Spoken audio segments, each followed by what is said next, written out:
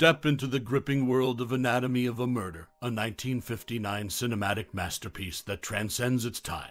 As we delve into the intricacies of this courtroom drama, one cannot help but wonder, are there any lesser-known facts or anecdotes about this film that fascinate you? Is there a particular scene or moment that has left an indelible mark on your cinematic memory? Before we explore these questions, let's set the stage. Directed by Otto Preminger, Anatomy of a Murder is a riveting exploration of the American legal system, revolving around the trial of a man accused of murder. The film's narrative complexity is heightened by its stellar cast, including James Stewart, Remick, and George C. Scott. Now, let's uncover some lesser-known tidbits about this classic. Did you know that the film's jazz-infused score, composed by Duke Ellington, adds a unique and atmospheric layer to the courtroom tension?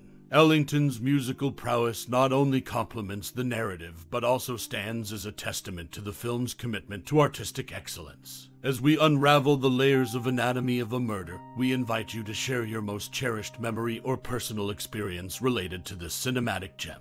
What scene resonated with you, and why? Your stories and memories are invaluable, and we would love to hear them in the comments below. So, fellow cinephiles, let's embark on this journey together, celebrating the nuances and brilliance of Anatomy of a Murder. Your thoughts await.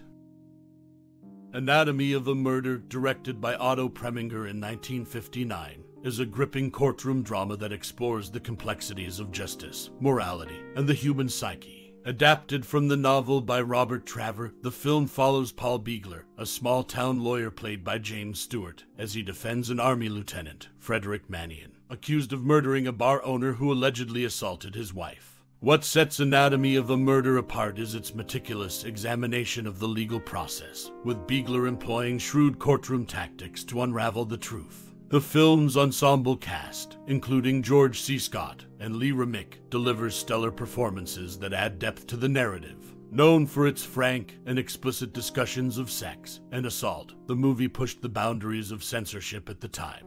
Anatomy of a Murder's impact extends beyond its initial release, influencing subsequent legal dramas and solidifying its place as a classic in the annals of cinema. Its exploration of moral ambiguity and the shades of truth remains a timeless and thought-provoking aspect of the film, ensuring its enduring relevance in popular culture, a testament to the film's enduring legacy. The 1949 Pontiac Silver Streak convertible driven by James Stewart in Anatomy of a Murder reflects the film's attention to detail. Beyond its cinematic significance, this vehicle became an iconic element, subtly contributing to the movie's atmosphere. Joseph Welch's unconventional approach to his role adds another layer to the production. Rather than memorizing lines, Welch opted to read them off two teleprompters. This decision, unusual for the time, showcases the adaptability and innovation employed during the making of the film. Remarkably, Anatomy of a Murder's swift post-production is noteworthy. Cut, scored, and in previews within a month of wrapping filming. The efficiency underscores the filmmaker's dedication and proficiency. These behind-the-scenes glimpses into the making of Anatomy of a Murder shed light on the meticulous craftsmanship that went into this classic piece of cinema, enhancing our appreciation for its enduring legacy.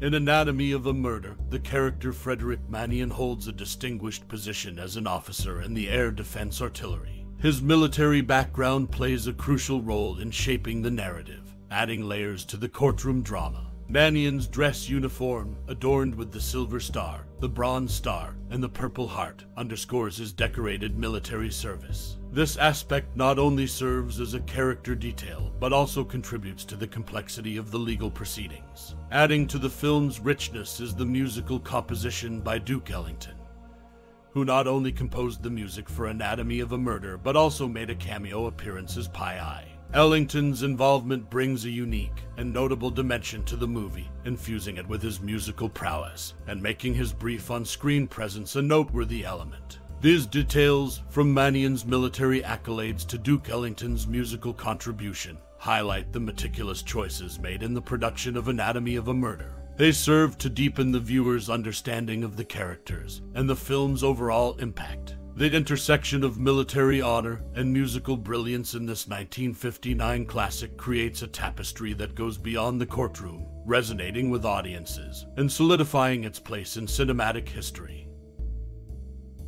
Premiering in the UK at the Columbia Theatre, Shaftesbury Avenue, London, Anatomy of a Murder faced an unexpected turn. Initially showcased in its full 161-minute length, director Otto Preminger later had to trim it by 20 minutes due to Columbia's decision.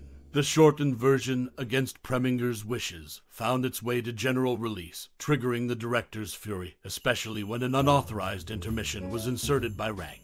This controversy added a layer to the film's reception, emphasizing the clash between artistic vision and studio demands. The conflict over the cut version's distribution, including the unauthorized intermission, reveals the intricacies of the film industry's power dynamics and the challenges faced by directors like Preminger when navigating studio expectations. The tension between creative control and commercial interests, as seen in the UK release debacle, becomes a compelling aspect of Anatomy of a Murder's behind-the-scenes narrative.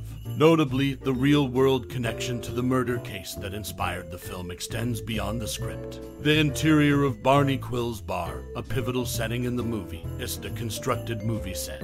Instead, it's the authentic interior of the Thunder Bay Inn Tavern in Big Bay, MI, located just 325 yards from the Lumberjack Tavern, where the actual 1952 murder took place. This choice to film in a genuine location linked to the historical event adds a layer of authenticity to the movie, blurring the lines between fiction and reality. The decision to use the authentic setting subtly contributes to the film's atmosphere and underscores its commitment to portraying the true events that inspired the narrative.